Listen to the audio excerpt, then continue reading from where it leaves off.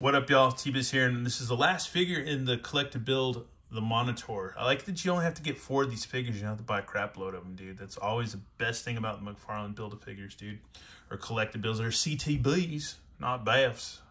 Anyways, yeah, Mcfarlane Gold Label Collection, DC Multiverse, Superman of Earth 2 from Crisis on Infinite Earths. Man, so yeah, we're going to learn a little bit about this Superman today.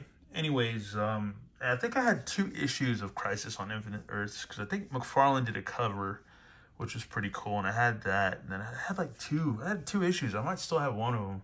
I don't know. I have to look through all my comics. Anyways, it's a lot. But anyways, yeah, got him, man. Looks cool. I think it looks cool. There's some people kind of pissed about this one, but well, we'll find out why in a minute. Let's see. Superman of Earth 2, Crisis on Infinite Earths. We get the arms for the Monitor to build him. And I realized I don't have the Anti-Monitor. I didn't get him last year, so I kind of need him, but I don't have him. You're still able to get him, but yeah, I didn't, whatever. My buddy Overlord Productions already reviewed that figure. He got him last year. Anyways, yeah, man. Let's go ahead and bust this guy out. But before we do that, gotta read real quick, man, because I like to just educate myself and educate you in case you need it. All right. Let's read a little about Superman Earth 2 is an alternate version of the fictional superhero Superman who appears in American comic books published by DC Comics. The character was introduced after DC Comics created Earth 2, a parallel world that was retroactively established as the home of characters whose adventures had been published in the golden age of comic books. This allowed creators to publish Superman comic books taking place in current continuity while being able to disregard golden age stories, solving an incongruity as Superman had been published as a single ongoing incarnation since inception. This version of the character first appeared in Justice League of America number 73, August 1969. A bit about his part in Crisis on Infinite Earths. Kal-El was one of the heroes from various Earths who fought to save the multiverse from destruction during the events on Crisis on Infinite Earths, and was present at the battle at the dawn of time, in which the 5 remaining Earths were merged into a single universe. As a result, Kal-El still insisted and still remembered the history of his home reality, even though no one in the new reality remembered he had ever existed. After grieving over the loss of his wife Lois and his friends from Earth 2, Kal-El joins the remaining heroes for a final battle with the Anti-Monitor in the antimatter universe, where the Anti-Monitor has absorbed all life. After the small army of heroes managed to weaken the Anti-Monitor, Kal-El chooses to stay behind and sacrifice himself to save the new universe, while the other heroes leave, not wanting to live on in a world that no longer remembers him. After a prolonged battle, Kal-El strikes the final blow that kills the Anti-Monitor. Alexander Luthor Jr. of Earth 3 then reveals to Kal-El that he saved the Lois Lane Kent of Earth 2 from the collapse of the multiverse. He then transports Kal-El, Lois Lane, and Superboy of Earth Prime and himself into a paradise dimension, sealing themselves off from the universe. As a tribute to Earth 2, Superman, before the Superman character was recreated by John Byrne in the Man of Steel miniseries, Kal-El's origin was retold in Secret Origins number 1, April 1986, written by Roy Thomas and drawn by former Superman artist Wayne Boring. In post-Crisis continuity, Kal-El's role in various All-Star Squadron adventures was taken by the character Iron Monroe from the Young All-Star series. Kal-El's role as the most respected member of the Justice Society of America and the person who found his cousin Power Girl were given to the Golden Age Green Lantern Alan Scott and to Kal-El respectively. Lee Travis, the first Crimson Avenger, became the first costume hero of the post-Crisis universe after being shown a vision of Kal-El's future heroism before the start of his career, keeping Superman as the inspiration for Earth's superheroes in the new universe as well. Kal-El later felt that the paradise was more a prison than a refuge, and he eventually discovered a doorway that would allow him to leave paradise dimension without causing the destruction of the universe. Yeah, that's crazy, man. That's a lot going on. That is really weird. Anyways, I'm sorry you had to sit through that, but hey, man, I got to educate, man. Anyways, myself mainly, but maybe you too. But anyways, yeah, let's go ahead and get this guy open. And here's good old Soups, Kal-El. This figure's badass. I like him so far. Is it perfect? No, nothing's ever perfect, man. If you're looking for perfection in this world, you need to hit the road, Jack. You need to go into the next life or whatever.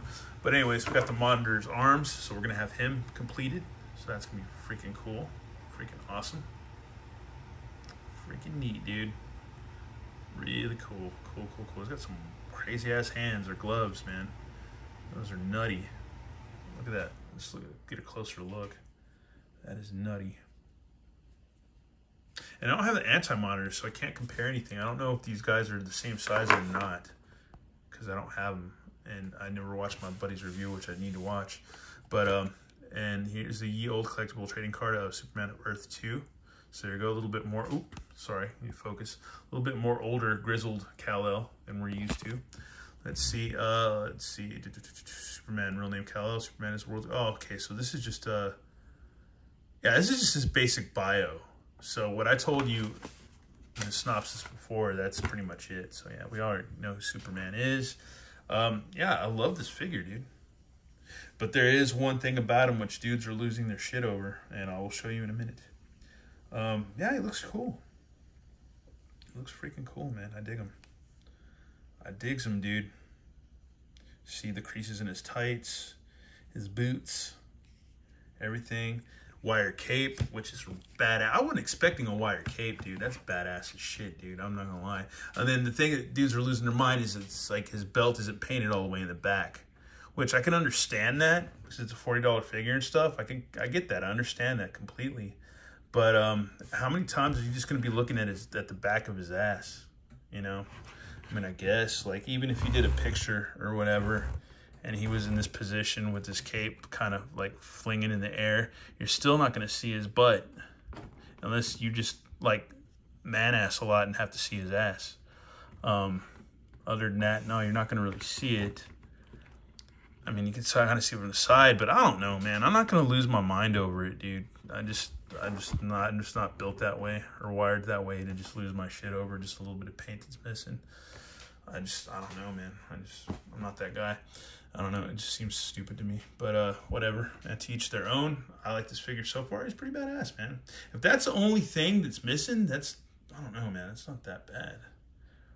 I figure if you're more freaked out about this yellow paint, you really need to, like, check your priorities in life and what you get upset about, you know.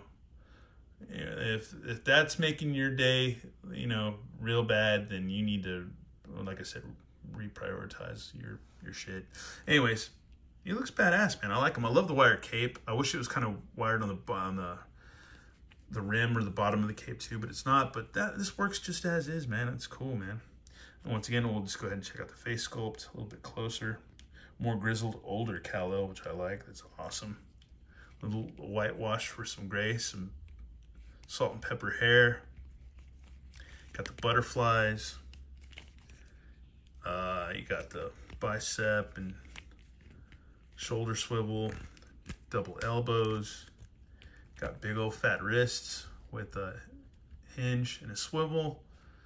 And swivel all the way around and stuff. And let's see, you got the midriff, good range. Swivels all the way around. Waist swivels all the way around too. Splitsies, double knees, ham hock ankles with rocker pivot swivel and toe joints. So there you go, man.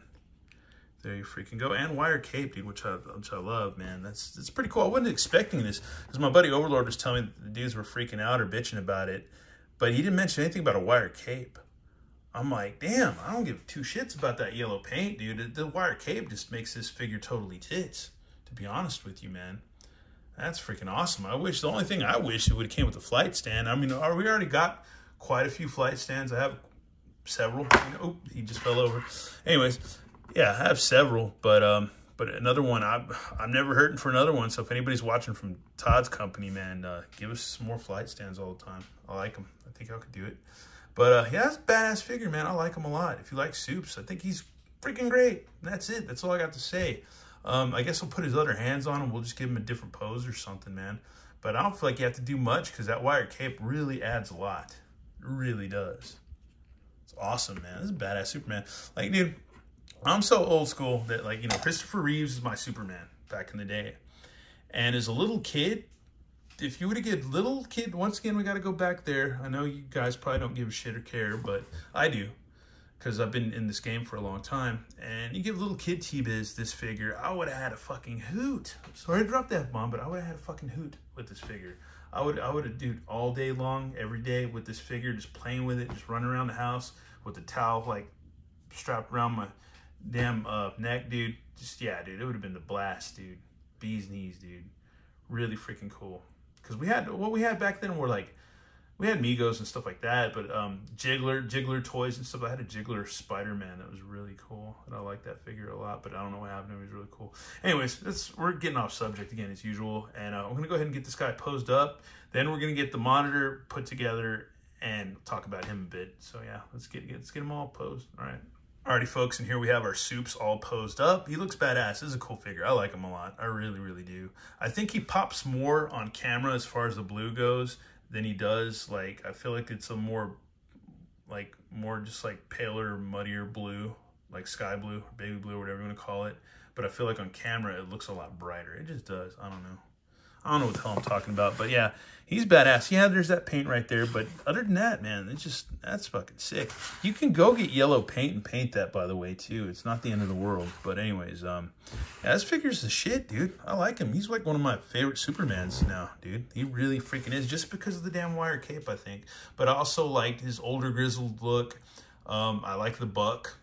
It's a cool buck, man. And I'm not going to go tear down the shelf and get all my damn Supermans together. But yeah, we got quite a few now. But anyways, man, let's get this monitor built and get all the figures out and do whatever and be done with this. All right, folks, now the circle is complete. We have the monitor built. He looks badass. It's a nice figure. He's really cool. He's pretty tall. Pretty freaking tall. But yeah, dude, we'll do some comparisons real quick as how tall he is. We'll have our old school red tornado right there. So that tells you how tall he is. Here's, because he's been hanging out here forever. I need to give him a different face plate, but here's Brave Star.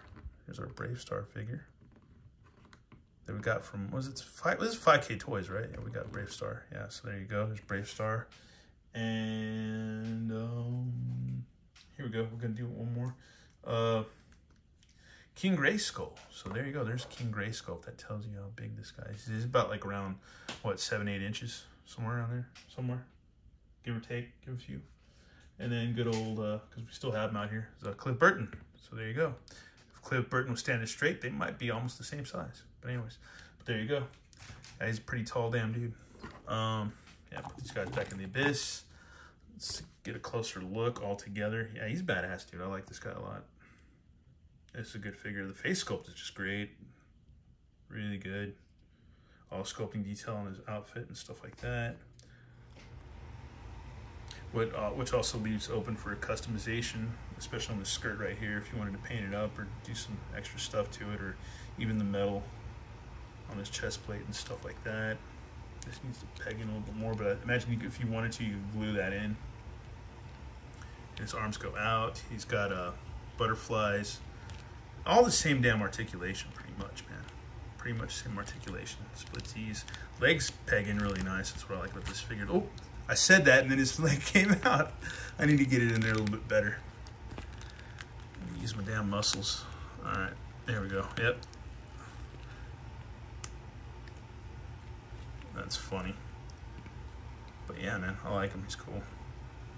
But I don't have the anti-monitor, man. And if you have the anti-monitor, let me know in the comments if he's the same or not or whatever, or borrows a few parts. But yeah, man, let's get him posed up and we'll read up a little bit from the wiki. And here he is striking a pose for you. Anyways, let's see. The monitor or over monitor, also known as Mar Novu, or Novu, is a fictional character created by writer Marv Wolfman and artist George Perez. I love George Perez, man. He's oh man, that's like That's like my definitive like looks for DC heroes of George Perez's art. As one of the main characters of DC Comics' Crisis on Infinite Earths limited series, the character began appearing along with his assistant Lila Michaels in numerous DC comic titles beginning in 1982, 3 years before the Crisis began in July 1985. These appearances made it seem that he was some sort of weapons dealer for supervillains.